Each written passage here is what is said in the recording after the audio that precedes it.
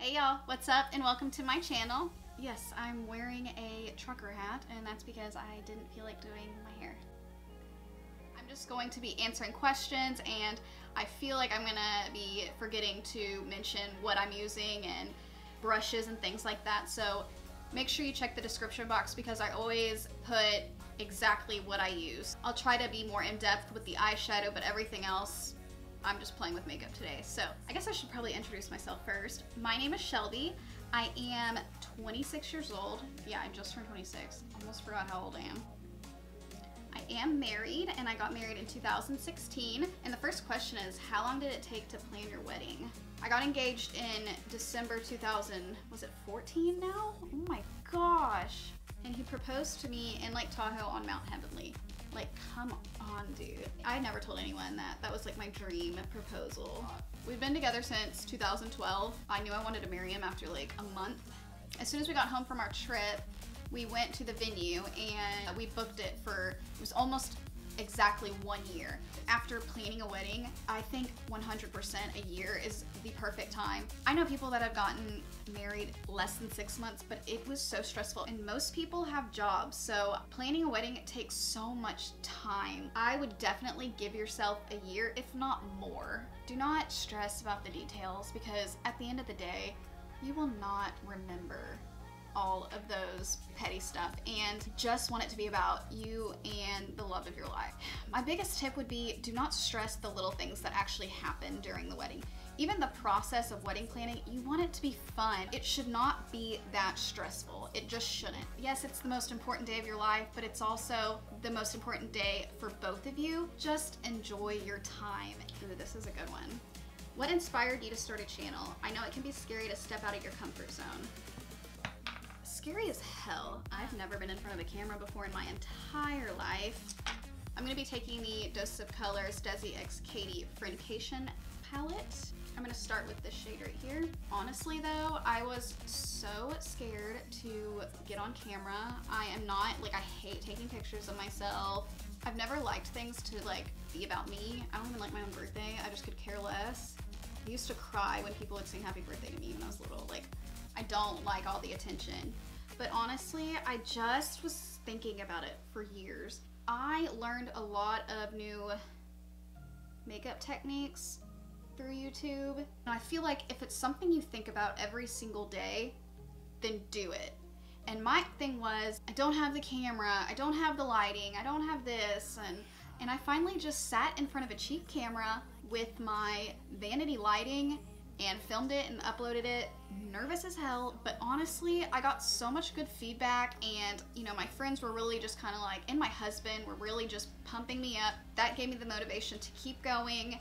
You know, I invested in some better equipment. I know nothing about technology. It's almost comical how I know nothing, but I've been teaching myself all of these things. It excites me, and this point in my life, I need something for me. I have no idea what look I'm going for right now, but I'm gonna go in with this color right here. Are you a stay-at-home mom? How do I convince my fiance that in the future? That's awesome. Currently, I am a stay-at-home mom, and that is how I can make these videos and do what I love while also taking care of my son. Me and my husband made the decision. We didn't want him in daycare right now, and I'm so glad that we're able to do that because I will tell you, my son, his name is JJ, was not an easy newborn at all. He was very high needs, and I never understood when people said that because I was like, okay, well, aren't all babies high needs?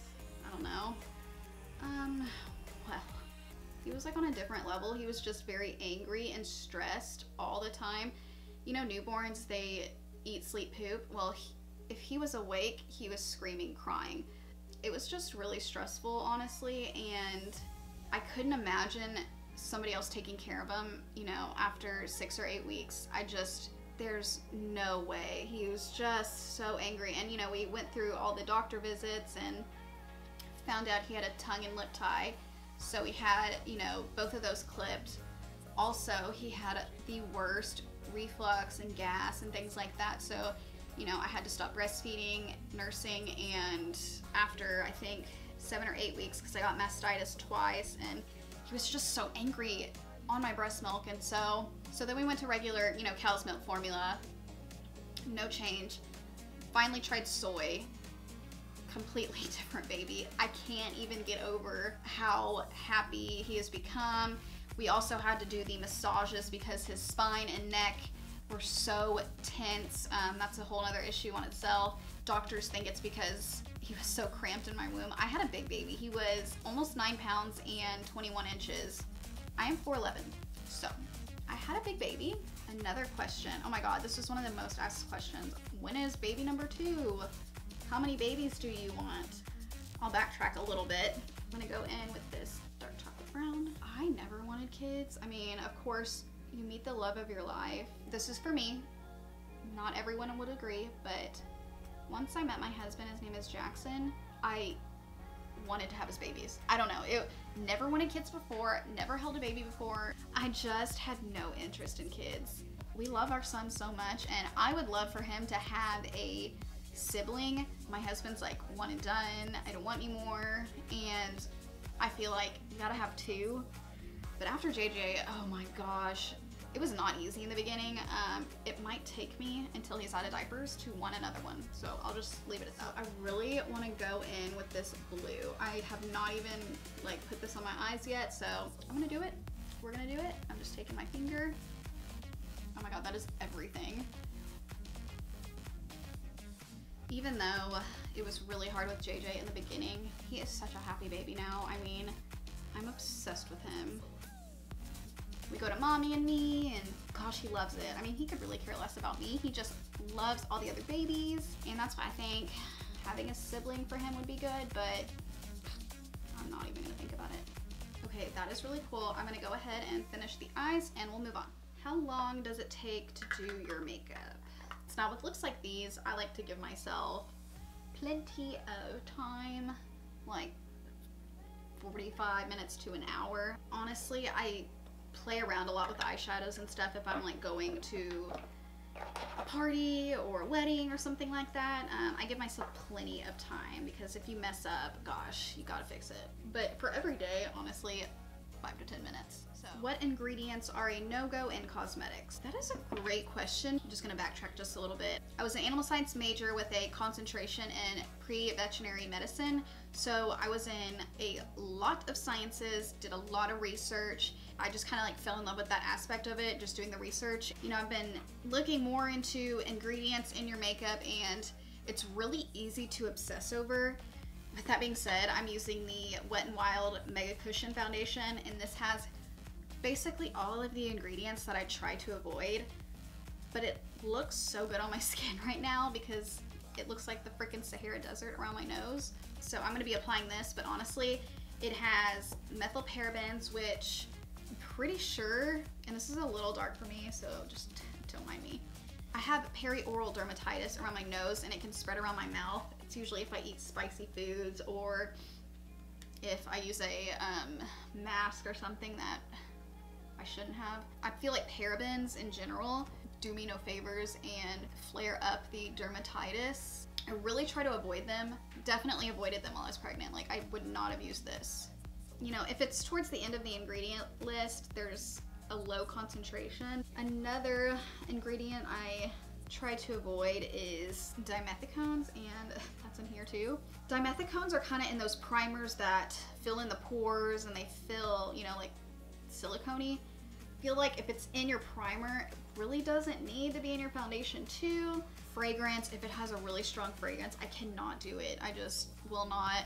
I've been looking into coconut derivatives, and it's just not as good as what they say. So, you know, I try to stay away from that one. Also, citric acid is in a lot of the moisturizers I use. That also flares up my dermatitis. Citric acid is really good for brightening, and I will only use it on my under eyes. If you're trying to stay away from a lot of the ingredients, Sephora has a Clean at Sephora section, and if you go on their app or their website, you can just kind of filter your search results and find pretty much all makeup that's clean. I try not to obsess over it. It's very interesting though, so I'm learning more, but I'm not gonna just cut everything out immediately.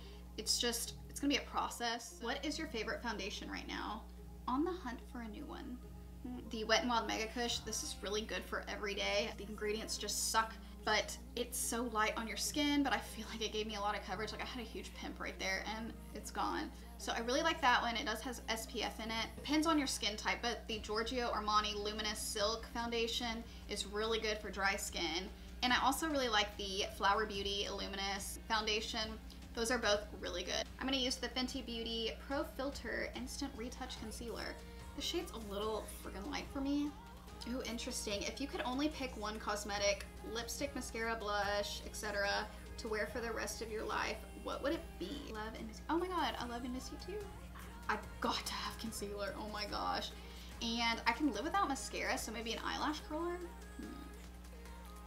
What is the biggest challenge with your husband's work travel schedule and JJ? I kind of explained about my son, freaking angel now. I mean, he definitely has his moments, but he's teething, so I would be pissed off too. Honestly, it's okay when it's like a couple days. I hate to even complain because some people, you know, people in the military and things like that, they're gone for years. It's really hard to complain about your husband being gone a week when there's some, you know, husbands that are gone for years.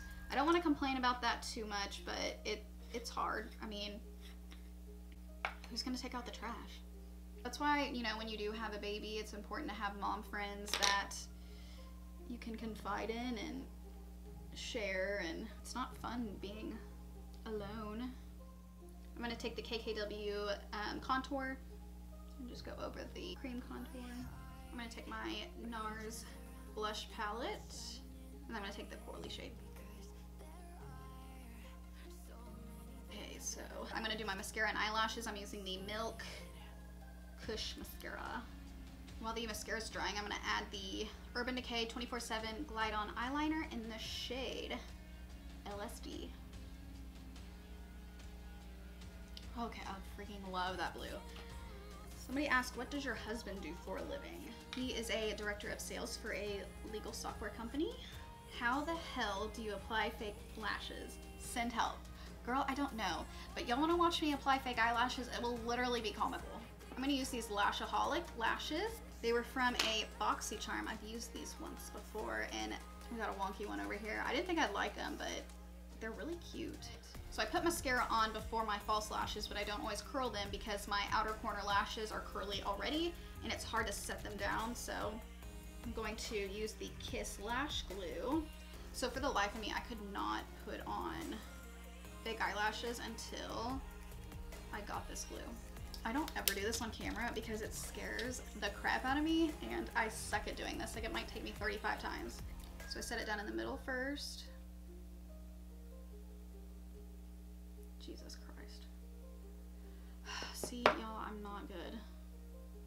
I'm learning with y'all.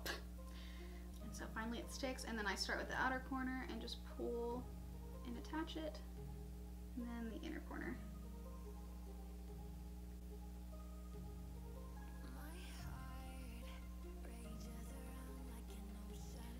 And I have the worst problem blinking like an idiot. Once the glue is dry, you can curl your lashes together. I'm gonna take this Colourpop Super Shock Cheek in the shade Flexitarian. I'm also gonna take this Dior highlighting palette. I still can't believe my bougie ass bought this. What's your go-to meal that you cook your fam? We do Home Chef. If I was sponsored by them, that would be awesome, but I'm not. We do 3 meals a week, and we do the 2 servings, and I will tell you, I don't like every meal, but we hate cooking, honestly, and it's funny because we're both Italian, like, what the hell? Before JJ was born, I used to always do those 1-sheet meals where, you know, you take a cookie sheet and you put vegetables on one side and like a salmon on the other or something like that, and boom, done, like 12 minutes in the oven. How much weight did you gain while you were pregnant? If y'all must know, I gained almost 50 pounds, but like I said, I had a big baby. When my doctor said I should gain at least 20 to 30 pounds, I was like, no, I would never gain that much weight. Oh my God. And I look back at pictures and I'm like, holy shit. Like, literally nothing fit me. I had to wear my husband's clothes. But anyway, for you nosy people, I have lost it all, but that's thanks to high-waisted leggings. So And then how did I lose the weight? Well, once I stopped pumping and breastfeeding, I was a lot less hungry. So I think just, I don't work out. We go on walks, but I don't work out. I didn't work out during my pregnancy, and that's probably why I did gain a lot of weight. JJ was raised on Chick-fil-A. I had that maybe 3 or 4 times a week. I know that's horrible, but oh my gosh, I couldn't stop. And then for the lip look, I'm gonna use the Ciate Glitter Flip. These are the ones where you apply, let it dry fully, and then smack them together, and voila, glitter. Probably not with this eye look, it's gonna look amazing, but I've been really wanting to play with these. I really like this little applicator, it like kind of hugs your lip. Pretty cool. I would love to be more, you know, raw and, you know, show me all the times that JJ does cry, and, you know, when times are hard, because people are like, it doesn't even look like he cries. Oh, he cries. Oh, he's got an attitude. So when you start a YouTube channel, you become vulnerable, I feel like, and people want to see the raw and the real you. And I don't think that's bad. I feel like I'm doing this to be myself and to show y'all that being a mom is hard at times. Because a lot of people now make it look like it is easy peasy lemon squeezy, and it is not, honey. Like, I'm finally getting to the point to where my days are so much easier. You know, with that, babies change their schedules all the time. So I'm learning. You can learn with me. I'm not a makeup artist. I'm still learning. I'm not a perfect mom. I'm still learning. I'm not a perfect wife. I'm still learning. And that's what life is about. All right, y'all. I hope y'all liked the way the makeup look came out. I don't even remember like half of it. I was just yapping away. I pretty much answered everyone's questions. My goal of this video is just for y'all to get to know me a little more. I'm just even proud of myself for getting out this many videos and being consistent for almost 11 or 12 weeks now. I hope y'all enjoyed this video. Don't forget to subscribe to my channel and hit that like button, and I will see y'all next time. Bye, y'all. How many pitchers of Mars do you think we could drink in one sitting? Oh my god, Jen.